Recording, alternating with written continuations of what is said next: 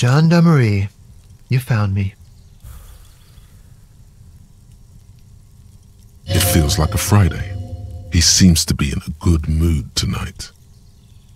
Beautiful.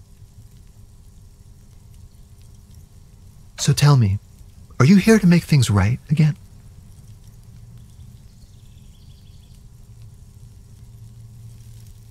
Beautiful. I have some good news for you.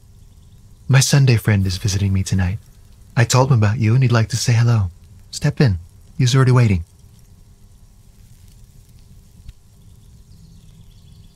Trust me, you do. That's nice, but I don't have anything to tell you. It's my friend you're looking for, not me. He takes another drag of his unfiltered cigarette and looks around. It's getting dark and the neighboring windows have lit up one by one. Downstairs, a cat crosses the yard, disappearing into the bush.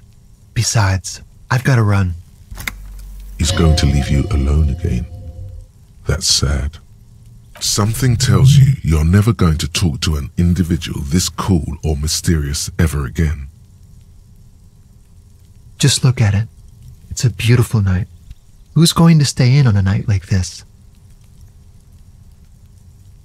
Something flutters in the corner of the lieutenant's mouth as you're saying those words. We'll talk. Just not tonight. Take care, all right?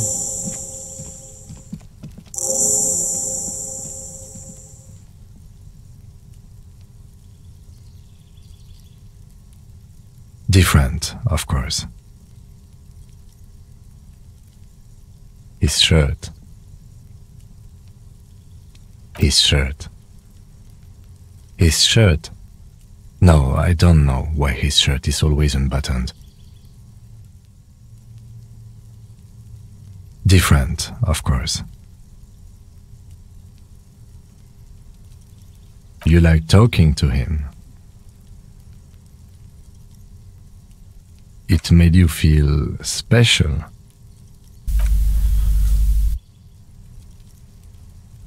Different, of course.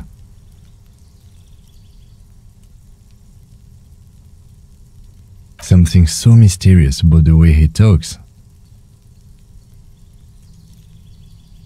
Very different, of course. He smells good. He smells good, and that's weird.